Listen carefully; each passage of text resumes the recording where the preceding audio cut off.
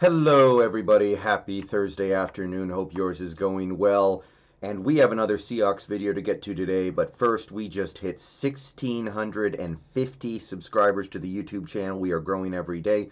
Please like the video down below. And if you haven't subscribed yet and want daily Seahawks content, please subscribe as well. Click the join button down below to become a member.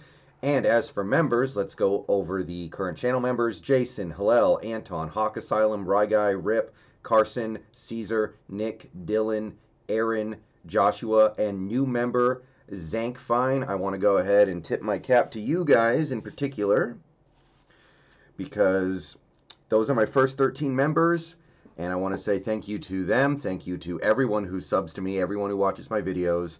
If you guys were not watching my videos, I would not be making them. Let's keep on pushing the growth. And today, we have to go into it, guys. I'm not looking forward to this one.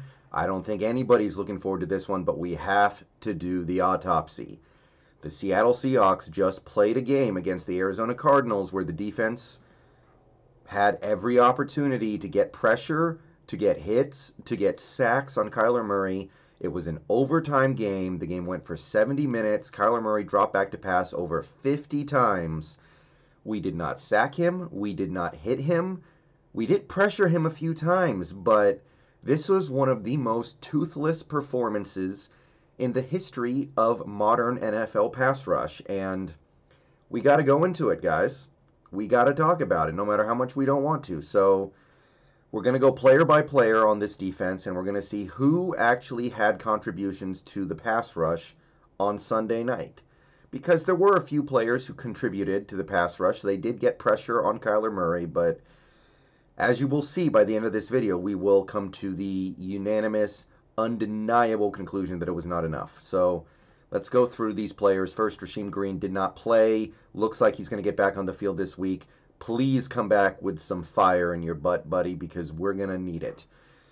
Okay, Benson Mayowa, I know we're all mad at him because of that special teams play, and I don't want to say he played a great game regardless of what this says, but he did get credited for 3 QB pressures against Arizona. So he was getting to Murray, and at least one of his pressures forced the incompletion on 4th down to get us out of danger of possibly losing that game much earlier than we did.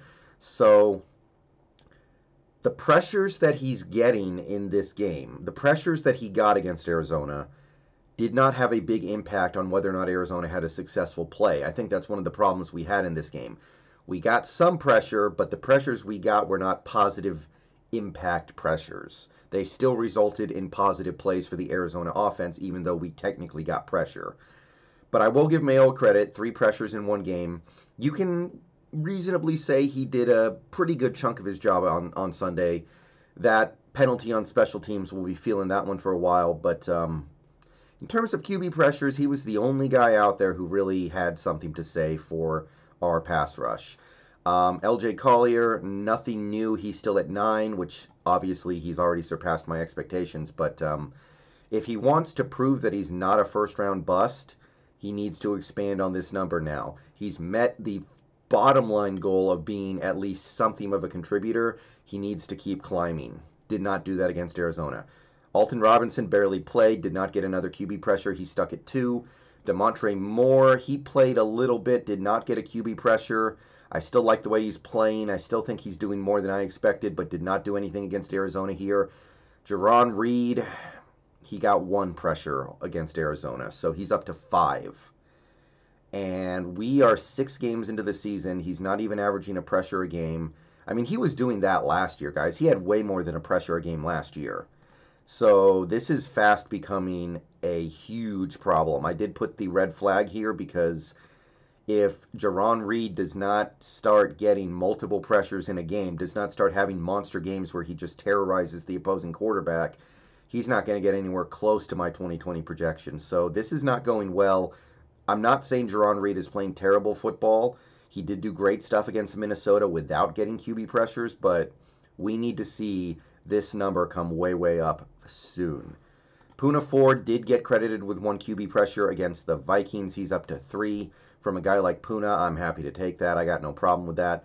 Brian Monet did not get another QB pressure. Darrell Taylor still isn't playing. Shaq Griffin, he played quite a bit against Arizona, but was mostly used as a QB spy, so no QB pressures for him. Anthony Rush, nothing new from him. Jonathan Bullard, nothing new from him. And you add it all up, the defensive line, after 6 games, has 44 QB pressures. Given the number of pass attempts we faced this season, this is really, really not going to do it. But moving on to other positions, let's go to the linebackers. This is going to be quick, guys, so buckle up because we're going to blow through this fast. Bobby Wagner had 1 QB pressure against the Cardinals, and he was the only linebacker to get any kind of QB pressure. Nothing from KJ, nothing from Brooks. I do want to say real quick, I think Brooks played a pretty decent game. He had some positive plays out there, but I didn't see any QB pressures from him. Cody Barton still stuck on 1. BBK not even really playing on defense, of course. Cornerbacks, we still have nothing from a cornerback on this team. Nothing from Shaq, Dunbar, Flowers, Amadi. Thorpe's out, so that's easy. And safety, we have nothing new under the sun from the safety position. Jamal Adams not playing yet. Hopefully he gets back this week. Quandre Diggs, nothing. Delano Hill still injured. Ryan Neal did not add to his pressure total against Arizona. And after 6 games, we are on 63 total pressures on the QB. Yeah, not enough no matter how you slice it. So let's put a little bit of a microscope on this Arizona game because we got a little bit of extra time here. So in total, we had a total of 3 plus 1, so that's 4, 5, 6. We had 6 QB pressures on 50 plus dropbacks against Arizona. To provide additional context to how we played against the Cardinals, we had 0 QB hits on 48 pass attempts. The last time a team allowed that many pass attempts without getting a QB hit was 2014, the Colts against Ben Roethlisberger and the Steelers. 6 years. So yeah, no matter how you slice it, that was an abysmal game from the pass rush.